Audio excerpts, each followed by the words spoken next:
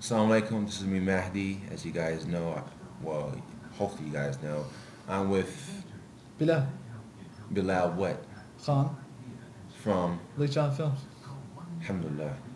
Alright, me and him have been talking for quite a while on the issue of Muslims, in not just entertainment in America or in the West, but Muslims trying to make it into the mainstream form of entertainment or the mainstream quote unquote entertainment, meaning that yes, we want to entertain, but at the same time it is a business. We have to think with business sense. We have to seek goals, establish goals, and try to attain those goals.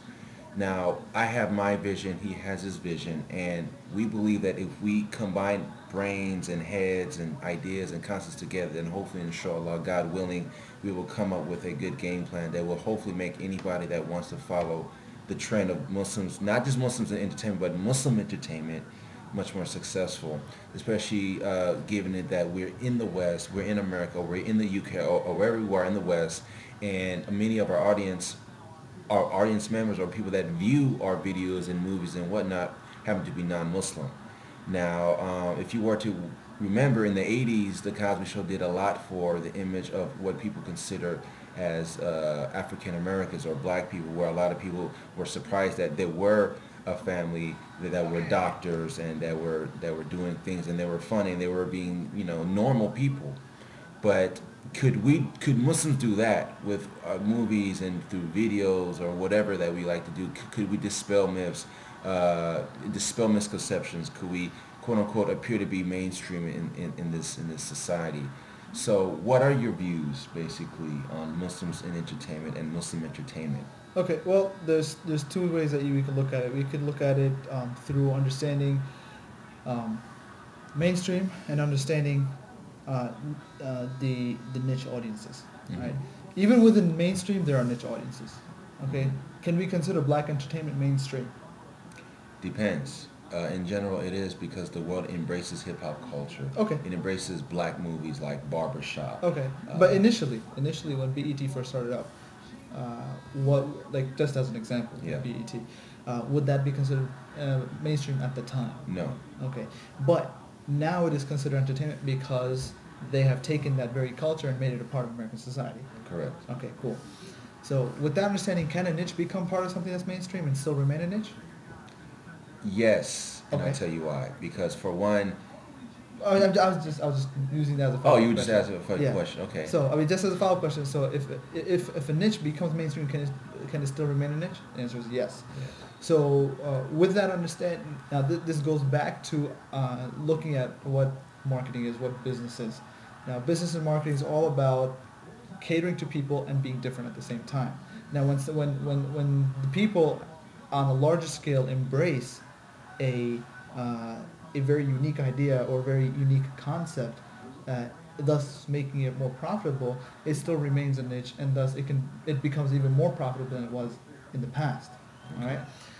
Now what are the elements that led to black entertainment, as an example, to becoming uh, something that was embraced within the American culture and society? There are a number of factors that we can look into. I don't think now is a good time to actually lay out those specific factors. It's of in the a history. class. Right? This It's in a is class. just But I'm just saying, as food for thought, understand all the factors that lead to a society embracing a certain culture, a certain idea, certain concept, so a group of people. right, or even a group of people that make it part of that very society. Yeah. All right, just like can we say Amish? Okay, can we say that Amish are not American? Of course, they're American. Okay, the whole very idea of that Amish, they are very American. Essentially, they're part of American culture. They're part of American society, and for anyone to say that they're not American is totally like bogus, right? Similarly, but it took time for that to take place. Initially, they thought they were weird, correct? Well, a lot of people still think. Well, they yeah, are okay. weird. Initially, they thought they were like outsiders yeah. and whatnot, but they became part of American society. Black people, okay, they're very culture, they're very society. They were looked upon as outsiders, but they were embraced within the culture of society through time, through different factors that led to it. Similarly, when it comes to Muslim media, okay, or not even Muslim media, Muslims in general, Yeah. Islam, okay, are there trends that are currently taking place in which throughout different areas in the United States, that those specific aspects of Islamic culture and and Muslim society are becoming part of the American culture in those areas among people that are not Muslim. Well, it depends on who you talk to. I talk to a lot of people. I could actually pass for quote unquote a non-Muslim. I could walk down the street where there's a protest by mainly Muslims, and people would say bad comments about Muslims without knowing that I'm a Muslim. Now, getting back to your question, in general, I see that after 9/11, there has been an awareness of what Muslim and Islam is in the media, often negative, often biased. I don't want to get to the media just at this point. But the people, I'm I'm getting back. speaking even Yeah. like, are there segments within the United States, within areas of the United States, Within that, areas. that I mean, are there trends within areas of the United States, not wholly, but within the United States, areas of the United States where certain aspects of Islamic culture and Muslim identity is being embraced by those people who are not even Muslim. Maybe in the college campuses, for example, that there's a tendency to be more open-minded Okay, and more embracing. so we got the college campuses, right? Yeah. Okay, are there any other places that we can think of? In some workplaces, Okay, workplaces. yeah, Okay, workplaces. some workplaces. Like I pray at work, and people say, "Oh, okay, it's time to pray," and they respect me for that, and they. Well, that is still looking upon it from people understanding, accepting that they're Muslim. But are there any concepts that are being accepted among non-Muslims?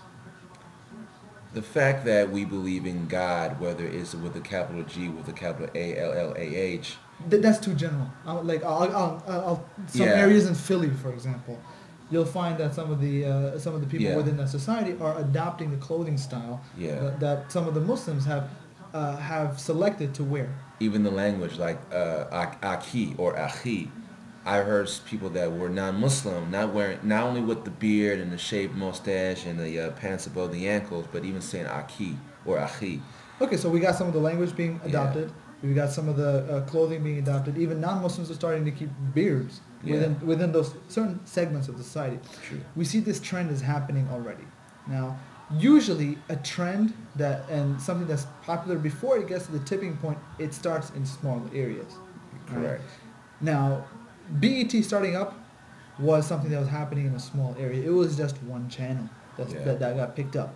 But generally, they were communicating and they were telling stories that fundamentally, although it was very niche, was something that people wanted to watch. Right? Now, as time passes, these trends will continue to grow.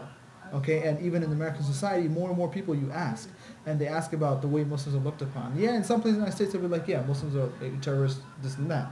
But in the more educated states, the more educated places of America, people will understand. Yeah, the way that they're showing Muslims is horrible. Okay, even in the news media, how they're looked upon, the terms that they use. So people, and you see this trend, it's growing. Okay, and the acceptance towards even among the clothing culture. Okay, even in hip hop, and you see even college students and young people, the fashion, they're starting to wear the kifaya, the red and white and black and white checkered scarf. And this is a lot, it's factored due to the things that are happening, overseas in areas like Palestine and places. So people are starting to speak out about those things. So a lot of these cultures these trends are building.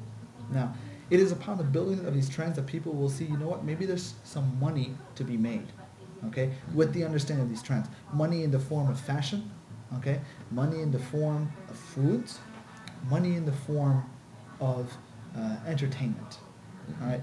Now, what's a trend that certain marketing people have currently looked at?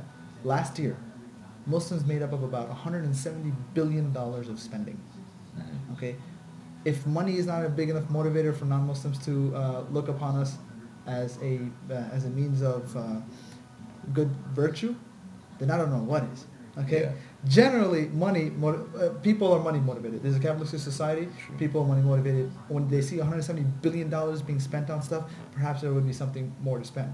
Now, generally, everything in this country, when it comes to communications, media, and entertainment, is a business. Okay.